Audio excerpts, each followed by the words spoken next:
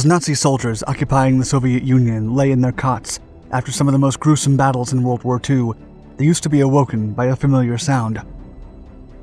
The quiet humming was always followed by an explosive attack on their valued warehouses, railway stations, vehicles, and fuel depots, and the enraged top Nazi officials would continually look for the elusive pilots to no avail. These enemies were so feared and hated by the Nazis that an offer was made that anyone who downed one of these pilots would automatically receive the prestigious Iron Cross medal. However, the Axis powers soon realized that they were looking for the wrong people, and that the attackers were actually women from the Soviet Union's Night Witches, the first all-female units to engage in mid-air combat and give them hell.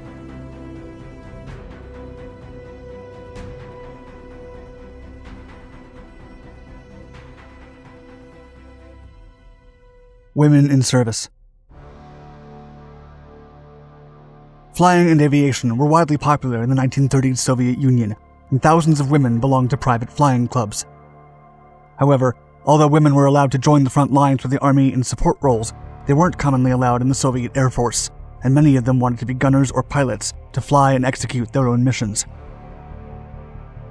From the beginning of the war, Soviet pilot Colonel Marina Reskova began receiving letters from women all across the Soviet land about their interest in joining the men on the conflict. These were mostly amateur pilots or aviation fanatics. Then, in June of 1941, the Axis troops broke into Russia from the west. About 4 million troops pushed into the Soviet Union during Operation Barbarossa, the largest invading force ever seen in the history of warfare, and one of the most vicious attacks of World War II.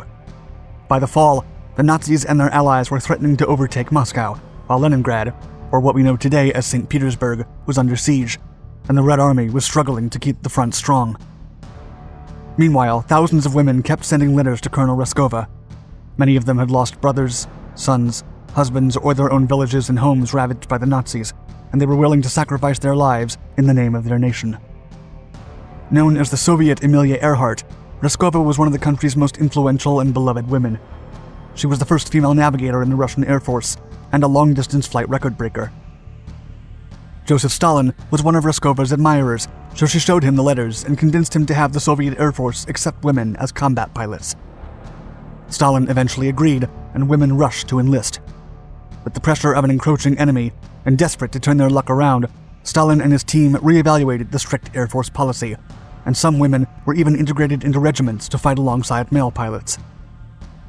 Then, on October 8, 1941, Stalin ordered the deployment of 3 all-female Soviet Air Force fighting groups. Not only would the women fly their own missions and drop ammunition, but they were also under return fire orders, making the Soviet Union the first country in the world to have women engaging in combat. Reskova then started to assemble the teams. From over 2,000 applicants, she selected 400 for each of the units. The selected trainees, primarily students from ages 17 to 26, were then transferred to the Engels School of Aviation. During an intensive year at Engels, the women learned how to fly, navigate, and maintain their aircraft, the kind of training that would typically take several years to complete. After finishing the program, the most promising pilots were assigned to the 586th Fighter Aviation Regiment. The moderately qualified ones went to the 587th Bomber Aviation Regiment, and the least fit were sent to the 588th Night Bomber Aviation Regiment. Despite being last place at Engels Aviation School, the women of the 588th Night Bomber Aviation Regiment would become some of the most feared warriors of their time. Coffins with wings. Beyond their steep learning curve, the female pilots faced skepticism and harassment from some of their male personnel, who believed they added no value to the effort against the Axis. Unprepared for women pilots, the female Air Force units wore hand-me-down uniforms from fellow male soldiers, including oversized steel-toed boots. Frequently, the women had to stuff their clothing and shoes with ripped-up bedding to get them to fit. Still, despite the many obstacles, the women were proud of their hard work. Although attacking Germans was their primary job and top priority, the flyers also did needlework, patchwork, dancing, and plane decoration, painting flowers on the side of their aircraft's fuselage during their downtime. The women from the 588th had received old Polikarpov PO-2 biplanes because of a lack of aircraft available for them. Mainly used as crop dusters and training planes, these light 2-seater aircraft, first flown in 1927, were out of date and needed serious maintenance. They were even known around the base as coffins with wings. Mostly made out of plywood, the PO-2s were prone to mid-air explosions. They also offered no protection from the elements during the harsh Soviet winters because of their exposed canopy. In addition to the plane's limited weight capability and Air Force budget cuts, they lacked parachutes, radar, and radios. Instead, the women were forced to use rudimentary tools such as flashlights, pencils, maps, and compasses. With a top speed of 90 miles per hour and only capable of carrying a single bomb underneath each wing, the added weight forced the women to fly low, rendering them easily spottable to the enemy and forcing them to only operate at night. But the PO-2s also had several advantages, including not showing up on radars or infrared indicators due to their wooden composition, as well as more maneuverability due to their low weight, making them harder to shoot down by the massive enemy planes. The silent attacker. On June 28, 1942, the women from the 588th performed their first mission, disrupting the invading Nazi forces' sleep and morale by targeting their headquarters in Soviet land. Soon after beginning their runs, it became clear to the top Soviet Air Force that the 588th performed excellently and that the group was a real asset to the effort. Each of their sorties was extremely dangerous, as the Germans surrounded their likely targets with concentric circles of searchlights and flak guns. Consequently, the women devised a strategy to foil the enemy and reach their targets. Flying in groups of 3 PO-2s, each with a pilot up front and a navigator in the back, the first 2 aircraft would go into the area as bait to attract German spotlights, flying in circles and veering off in different directions. Then, when they neared their target, one of the aircraft would release a flare to light it up. The pilot in the third PO-2 would then fly towards the well-lit mark, and upon receiving a signal from her navigator, she would turn the aircraft's engine off and drift near the target in almost complete silence, with only a faint whooshing sound of wind through the struts signaling an imminent attack. Once above the target, the navigator would drop her bombs, the pilot would restart the engine, and the formation would fly off, only to come back and switch places until they'd all exhausted their ammunition.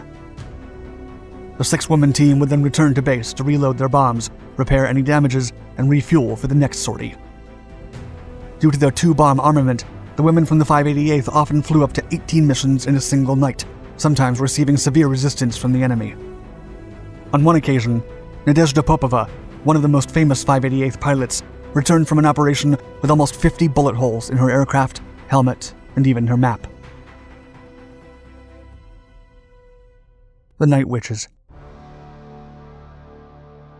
The psychological effect of the all-female fighting group raids took a significant toll on the German troops of Operation Barbarossa. Because of their lack of radios and wooden-made aircraft that did not appear on radar, the women became feared, silent ghosts. When the Nazis found out that their vicious attackers were mainly young females, the invading German troops began speaking different theories about the elusive female pilots. Some believed the women were all criminals, taken out of jail and sent to the front as punishment, while others were sure that they were administered sinister injections that allowed them to see in the dark.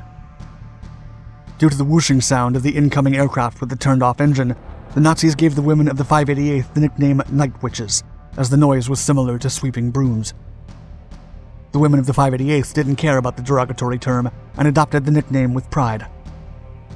After the Axis powers failed Operation Barbarossa, the 3 fighting groups continued to fly until May 4th, 1945, only 3 days before Germany's surrender.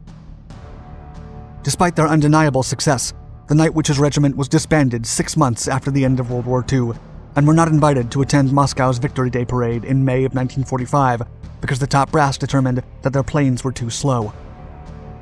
Ultimately, they lost a total of 30 pilots, including Colonel Ryskova, who never returned from her first mission.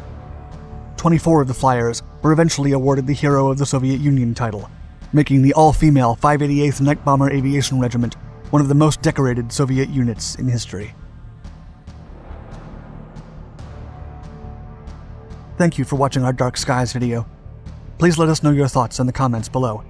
And for more stories on fearless pilots and their exploits, don't forget to subscribe and hit the notification button.